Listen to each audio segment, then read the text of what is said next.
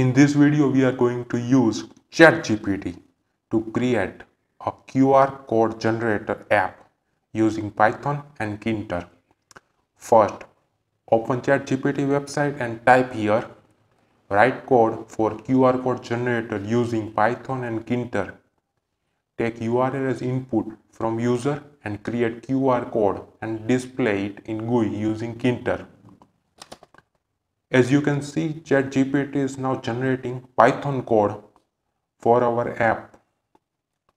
And now code is ready, so let's copy this code and paste it in our file and save it. Let's run our script using command python app.py.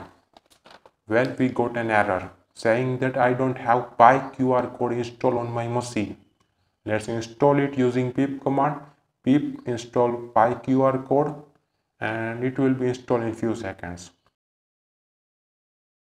Let's run our script, and this is how our app looks like.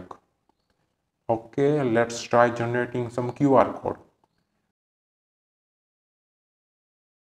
We get another error saying that we need to import PNG modules.